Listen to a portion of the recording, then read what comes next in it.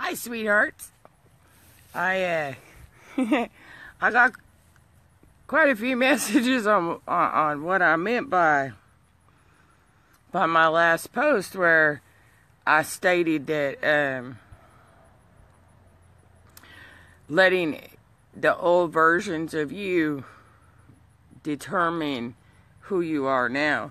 And what I meant by that is, since we have graduated, if you will, and who you were yesterday, who you were a week ago, let alone who you were a year ago, 5 years ago, 10 years ago, is not who you are anymore. And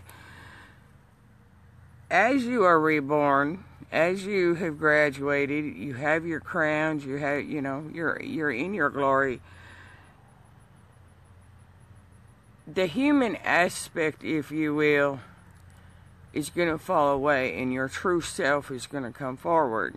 Now, and has slowly been coming forward, if you will. And so as you go through September, as you continue to release all this,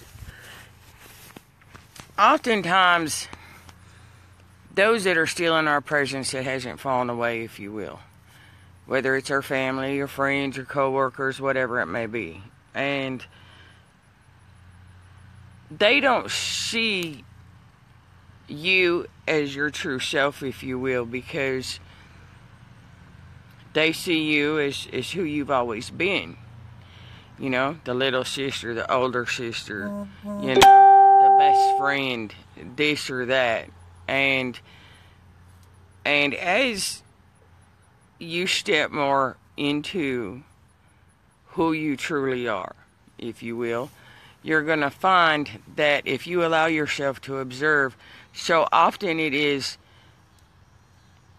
the ego mind, which is all we've known until our spiritual journey, if you will, likes to try and keep us in those boxes, in those definitions, in those labels, in those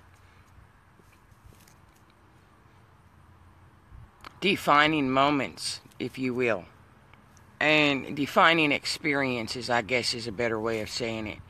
And so as you go through with this rebirth, with this graduation, with today, with the darkness being lifted and slayed, if you will, you're going to find that you truly are reborn. You truly are new.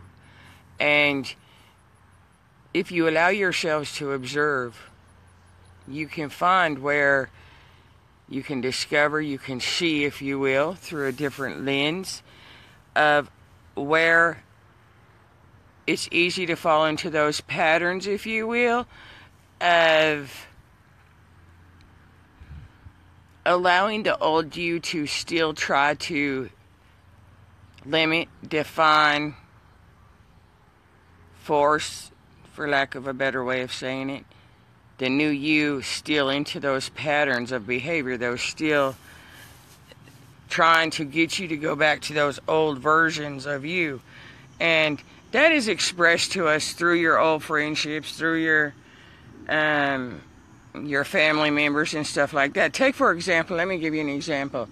Say you go, like this year was my 30th class reunion, if you will, and I was not able to attend it. However, if you